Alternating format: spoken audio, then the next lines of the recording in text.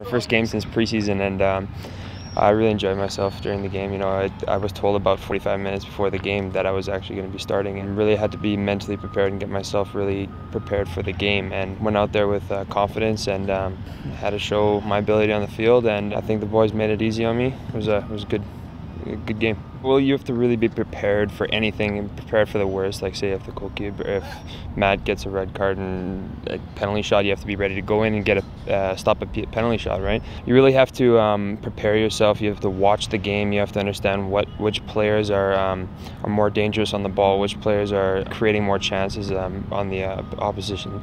My main goal is to show the gaffer that I can do my job in the middle, in the post, between the posts. I want to show my worth to the team and really give the guys confidence that when I do step into the net, that they can trust me and I can do my job.